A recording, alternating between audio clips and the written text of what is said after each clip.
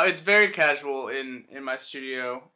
I'd say that's also a big part of it. It's pretty homey. Since it's not so huge, it's pretty small and it's less intimidating than some studios. People that haven't come to studios before are slightly intimidated by, the big room with all the expensive microphones around. But my studio, it still has the expensive microphones. Don't get me wrong, but it's just very homey. And my recording style, like I said, my opinions are very much so in the whole production of the whole thing, but it's not forced in there. And if they want me to be, a little more honest in their stuff, then I will be. But I'm not going to be as forceful, sometimes as aggressive, I guess, as other producers.